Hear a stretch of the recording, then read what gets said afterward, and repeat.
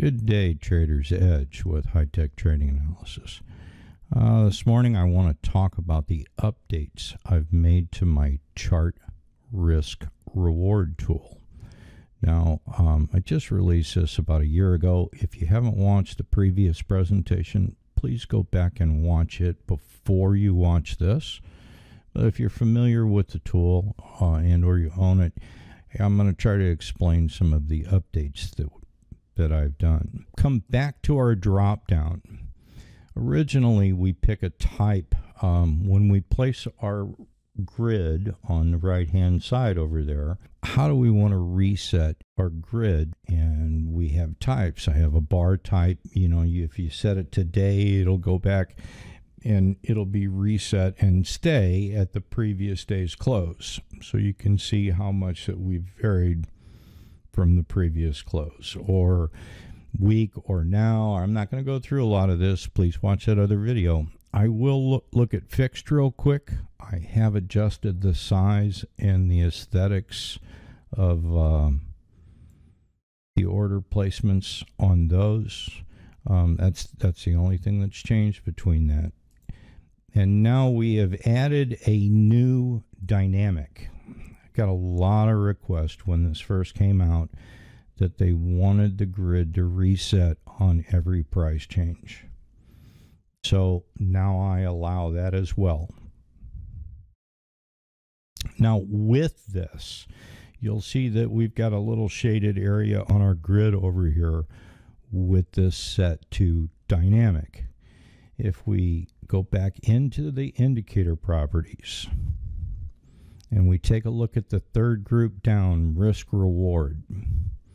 Okay, we actually set up the amount of dollars that we're willing to risk and the amount of dollars that we want for a reward.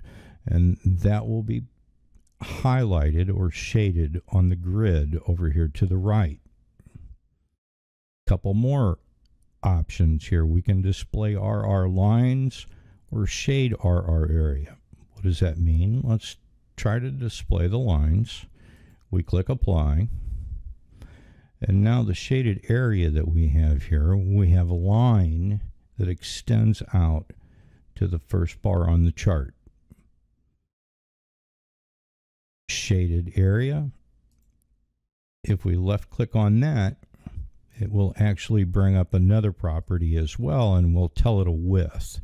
By default, if we leave it to 0, it will be the same as the line and extend out to the first bar on the chart. Let's go ahead and apply that. And we can see that we've just now shaded that particular area. Now, if I want to reverse the grid, I just right-click on the icon up here again, like that was demonstrated in the original video. But let's turn that off.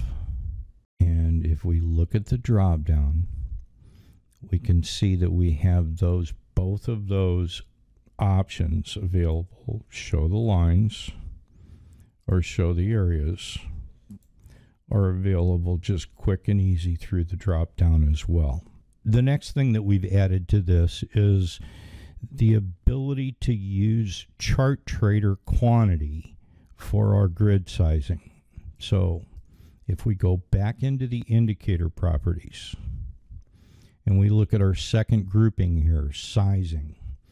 Originally, we manually put what we want the sizing of the grid to be, meaning from a future size, by default, we're looking at what is one tick worth for one contract. Now, we could make that 2 contracts. We could manually put whatever we want in that particular field there. If we make that 2, notice 1, 2, 3, 4, 5.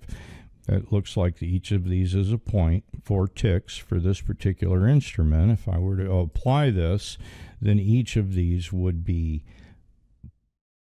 determinant on the number of contracts that we put here. I hope that makes sense there. So now we can use ChartRR quantity. If we select that, our manually sizing goes away because we're going to use whatever is selected over here. We click apply. we're using 1. If we change this, we use 2, or we're using whatever is selected for a quantity.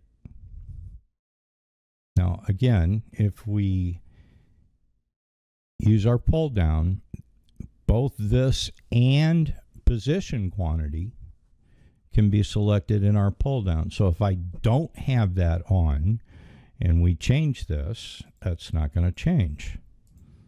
It's all dependent on how you want to look at it. I don't particularly use that, but I had several requests to make that happen. The same thing, they're both independent. Okay, we use ChartRR quantity. If you've got that selected, it's going to use that. If you've got use position quantity, if it's in a position, that's going to override whatever's on the ChartRR. Okay, or if you don't have that on and that on, whatever size of the position you have on currently at that time is going to be dependent on what the grid sizing is. Okay, sorry about that. I got detained a bit this morning. Let's continue where we left off. We'll look at the drop down. Let's turn ChartRR off. Let's turn show order markers on, position markers on, and let's show the RR TRBox, risk reward TR top right. That's all that means, top right box. So I've placed a little box up here at the top that says reward, risk, and then it's going to give us a risk reward ratio. From originally, it's always been like this. If we put an order on our chart, our grid is automatically, no matter what type we're using or what style we're using, the grid is automatically going to reset and set itself to that order, so that we can see the risk reward around that. Okay, always been like that. Recently, what I've added, as you can see, there's a number 1 right here. So that's saying that's my first order. Not necessarily the quantity that's associated to it. That's just my first order, right? There's a stop. I place a marker next to that stop, telling us what type of risk is associated to this order. Order number 1, order number 1. If I place another order, you can see that's order number 2. If I place another stop, we can see this is order number 2, and this is the risk associated to that particular order. Okay, now these are open orders, not when we're in a position. If we've executed and we're in a position, it will work slightly different. Okay, right now we just move our stops and targets around, and we can let's come down here and do this. I'm just arbitrarily dragging these somewhere so that I can come down here and realistically put some targets, and up here see what type of risk reward I have associated to that overall trade. Now, if I go and put another stop order up here, there's nothing to associate that stop. There's no entry order associated to apply that to. So you're not going to see any kind of marker next to that. You'll know that that's not associated to anything that you currently have going on. Now, if we get rid of this one, we've got rid of our stop for our second. The chart risk reward is not going to recognize that the order that was existing on the chart already was associated to that. Now, if you just move that, it will associate itself with it. This is going to be one of the main differences between open orders like this and executions and positions I'll discuss here in a second, to where they will automatically pick themselves up. I might change that here in the orders in the future. But right now it's as simple as, right, all we've really done is add markers. It's always reset. It's always been associated to the style we have set up here. If we set this up to read currency, this will start to read currency. Let's put a stop there. Let's put a target. Let's put a couple stops. Let's put a couple targets. And if you want to look at that in a dollar format, we just change it to dollars. If we want to look at that in points, ticks, I've grown accustomed to points myself. So let's get rid of all of this. We've got control of this. We're in a simulator. So let's put an order here. Let's put an order here. Let's put a stop order here. And then let's put another stop order here. And we'll come down and target the bottom of this and the break of this back to test the lows down here. What is that? That's only 1.5. That's only, I'm risking, right now, if I don't get in this second contract, I've got a 1-to-1 on this. My stop's 3.5, my target's 3.75. Not a great looking trade, really. Now, the difference between orders and executions. Notice how I don't place another entry order next to this as if it was going to be the second entry. Until this order is executed, this is not marked, nor will the stop order associated to it, will it be. The minute we get in that order, now that stop order and that target order become active. But if we were to have more on there, there would not be a marker next to them.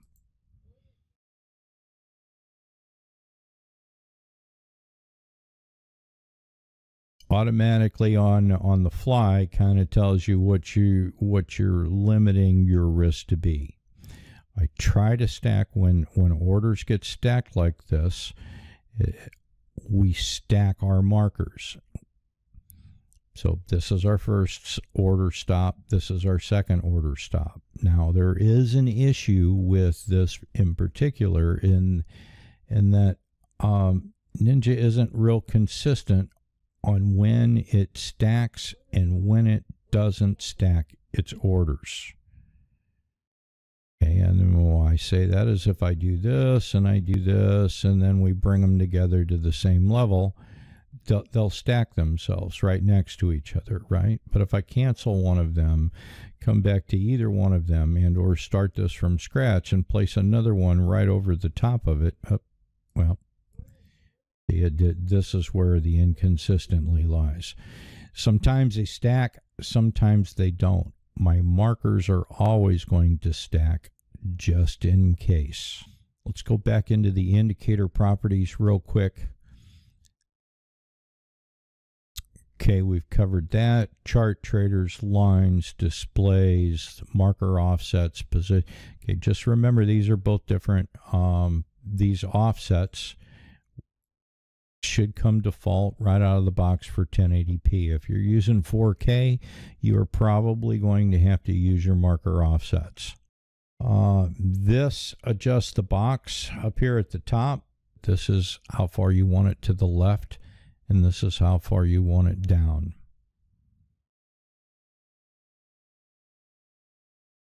Okay, your grid width as always. Grid offset, I believe that might be new too. If you have something in the far right of your chart that you need the grid to be left of, I do allow that option. I think we covered the grid lines, and that's about it. I hope I didn't take up too much of your time. I hope this was beneficial. Thanks for your time. As always, be safe and take care. Now, the first thing, if you already own this, if you're already using this, the first thing I need you to do is that after you update this, we need to go back and check our templates and make sure that if you have a default template defined, that we resave it. And the reason why I say that is if we look at our pull down icon, we can see that there's been a lot of enhancements made to the drop-down, which means there's been several properties added to the indicator that would not be in your current templates. So to do this, we're going to, what I would suggest you do, open up a blank workspace, open up a new chart, apply the chart risk reward to the chart. And once we do that, we'll be in the indicators property. ChartRR will be down here in your bottom left. Now we want to come over to the right, select it. Here's all the properties. Come over to the right, templates, and then we'll click load. This is just going to bring up a window and show us what templates are available currently. We're looking for something that says default, just default, not with any other letters, numbers, anything behind it, like all of these. Something that says just default. If you have one that says just default, what we need to do is come back to our properties, configure all of this the way that you want to see it, templates, save it right over the default. And that way all the properties that are available here in the UI will now be saved into the new template, and you will use that each and every time.